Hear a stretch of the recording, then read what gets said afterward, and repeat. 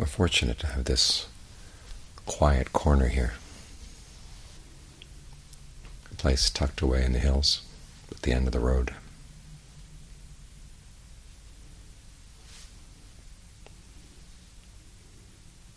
Where you can get away from all your outside responsibilities. It's a good metaphor for concentration in the mind. It's a quiet corner in the mind, where you can get away from all the back and forth of all the different thoughts and opinions and feelings that come through the mind in the course of the day. You stay here with the breath. Get the breath comfortable so it can be your ally.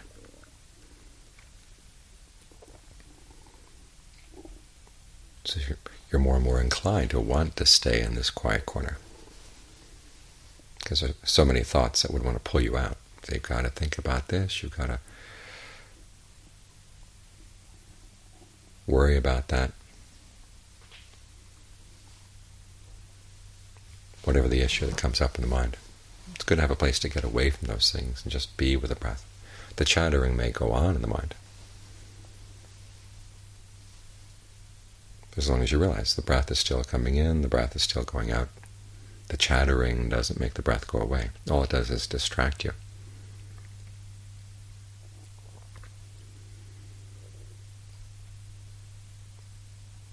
So you learn not to get pulled away by the distractions.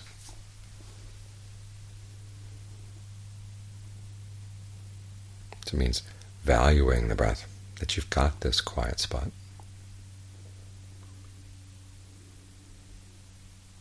And being willing to give up a lot of the ups and downs that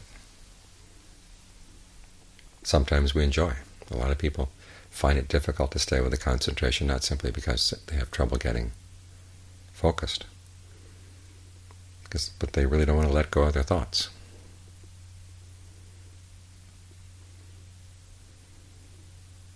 That's why the Buddha said there are two ways of dealing with distracting thoughts. But some of them, all you have to do is watch them, look at them, and you see how ridiculous they are. And you can let them go. Just having this quiet spot to stand and look can make a huge difference. But with other thoughts, you look and you look and you look and you still get pulled in. That's where you have to make an effort.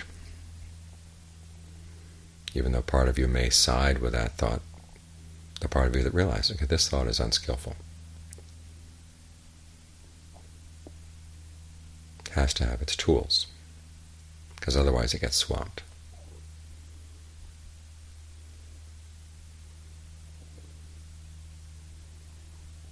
There are three kinds of effort. There's the effort of just dealing with the breath. In some cases you make the breath more comfortable, and the power of a particular thought gets undercut, because so many of the thoughts have their power because they get into your breath.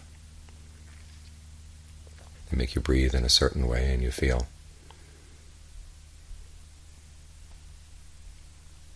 physically stirred up by the thought.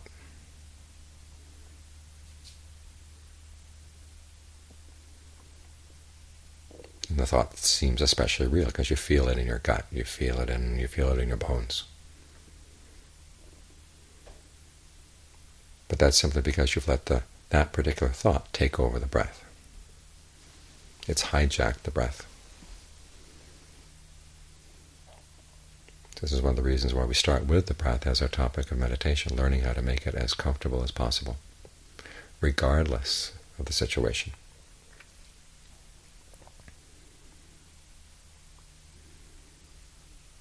With the realization that there are times that even though the breath has been calmed down, there's still going to be hormones going through your bloodstream, and they're still going to have an impact on how you feel in your hands, in your arms, in your legs.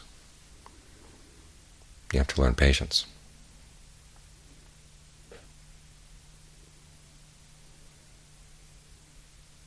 Realizing eventually the hormones will get washed out, and then you'll be back to where you were before. But at least you're not churning up more and more and more all the time. And the fact that you can get the breath comfortable, then you can use the other forms of what the Buddha calls fabrication, verbal fabrication and mental fabrication.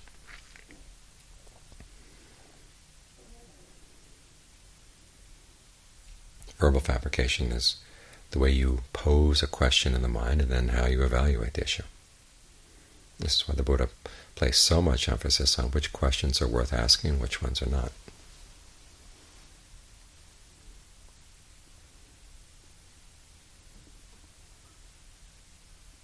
If it's a question that has to do with where the stress is, what's causing the stress, what you can do to put an end to stress, those are questions that are worth asking.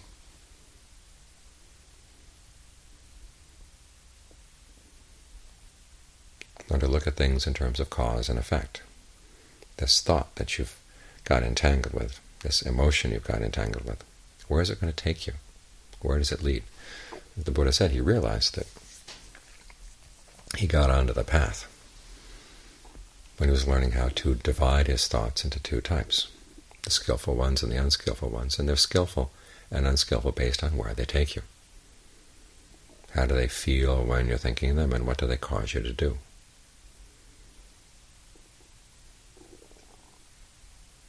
You can ask yourself, do you want to go where that thought is taking you? Do you want to go where that emotion is taking you? And you're going to find yourself divided. Part of you wants to go with it, and part of you doesn't. This is where you have to develop your wisdom.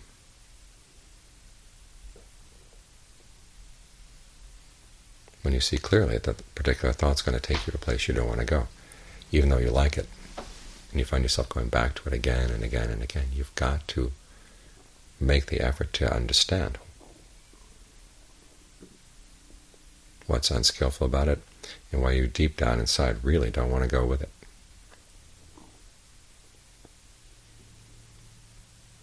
And the way you think through the issue. This is going to be something very personal for each of us. The arguments that finally sway you, the arguments that finally work, will vary from person to person. Because part of the reason the thoughts are so insistent is we like them. We get some kind of pleasure out of them. And so one way of analyzing them is to look, well, what pleasure do you get out of them? And then what are the drawbacks? And is the pleasure worth the drawbacks?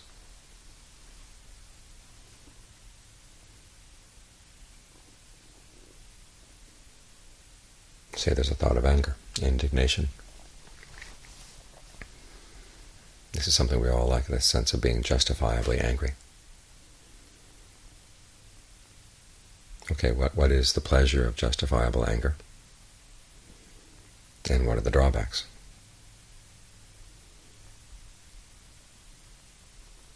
You've got to learn to weigh these things for yourself and see ultimately that the drawbacks way outweigh the allure, the pleasure, the gratification that comes with that kind of thinking. But the argument that's going to work for each of us, that's something we have to learn how to produce ourselves. It's one of the reasons in the forest tradition in Thailand, the Ajahns don't explain everything. They set up an issue, they ask you a question, but it's up to you to figure things out. Or sometimes the Ajahn will do something, and it's up to you to figure out, well, why is the Ajahn doing that? Does he have a good reason? What's his reason? And I noticed among the different Western monks who studied in Thailand, the ones who simply say, well, that's just a Thai way of doing things, or that's just the Ajahn, his own personal preference. They never really learn. It's when you ask yourself, well, maybe the Ajahn has a really good reason. What would the reason be? That's when you find that you're learning and begin to internalize and develop your own discernment, develop your own way of figuring things out.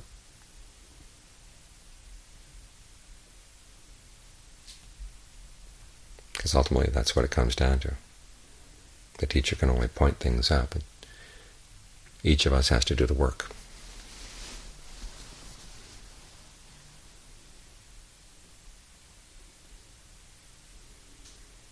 That's verbal fabrication. You exert a verbal fabrication against the distracting thought. Then there's what's called mental fabrications, feeling and perception. How do you perceive the issue? How do you perceive the situation?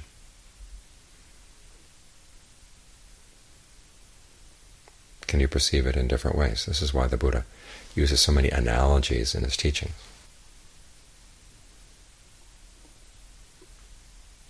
When you're angry at somebody, he says, think of yourself as a person who's having to go through the desert, hot, trembling, thirsty.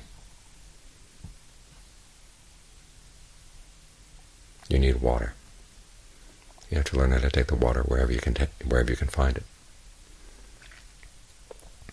Even if it means, say, coming across that little puddle of water I've mentioned so many times, a puddle of water in a cow footprint.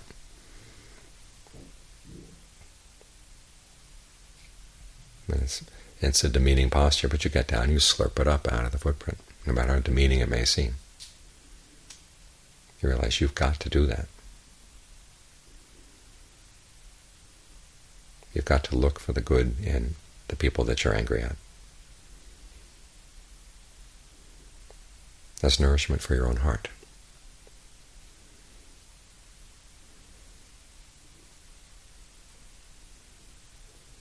So instead of holding the picture of yourself as having been wronged or having been justifiably angry, you realize, okay, that's just setting more fire, making you more and more thirsty. You try to adopt these perceptions because they're very useful. They help overcome all these unskillful emotions. They're good tools to use.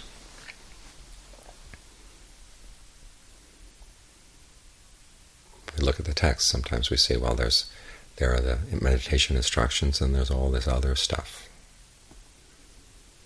all the Buddhist stories and analogies and things. And that's part of the traditional part of Buddhism, but it's not really necessary. That's an attitude that's widespread, not only in America, but also in some meditation circles in Asia. But those perceptions the Buddha gave, those are meditation instructions.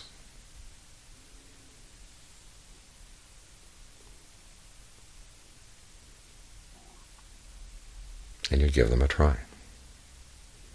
That's what all of this is. We were giving it a try.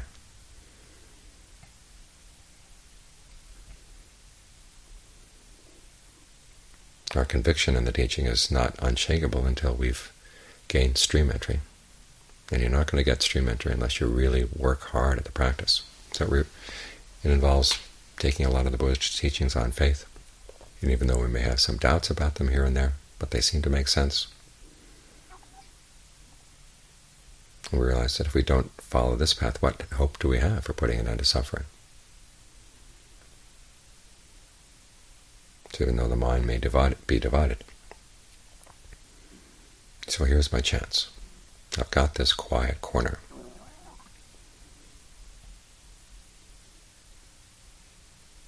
Let's see what I can do to strengthen the skillful parts of the mind. Because the unskillful parts have been pushing us around, leading us by the nose for who knows how long.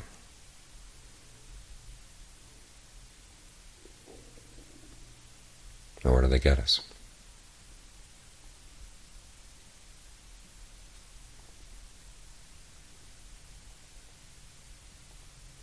They don't get us to release, that's for sure. The Buddha promises there is total release, total freedom from suffering. This is a possibility. That's what his first teaching was all about, and that's what his whole teaching was all about.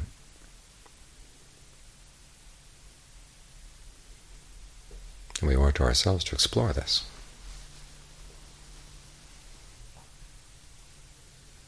Did the Buddha really know what he was talking about? Here's our chance to find out. So you make the most of this quiet corner. You focus on the breath, work with the sense of fully inhabiting your body as much as you can. If you find that an emotion comes in that sort of storms through your bloodstream, that you can't inhabit the whole body, well, you find at least one spot in the body where there is a sense of stillness, a sense of well-being. It's not pulled into the torrent. and learn to cherish that spot.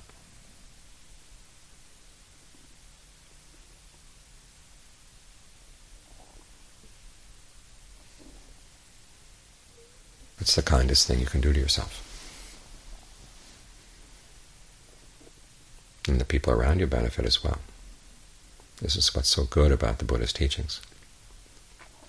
Is he's found a means for happiness, a type of happiness. It's not like the happiness of the world. And the happiness of the world is one person gains, the other person loses.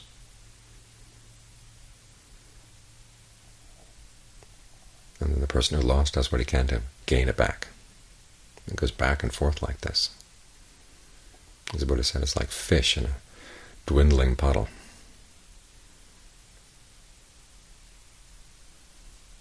Their quest for happiness, their quest for water, doesn't really give them the water they want, because the water is draining away. At the same time, they prevent each other from one another from getting the water. That's the happiness of the world. The happiness of the Dharma is based on your own developing skillful qualities in the mind. You benefit, the people around you benefit as well. Nobody loses.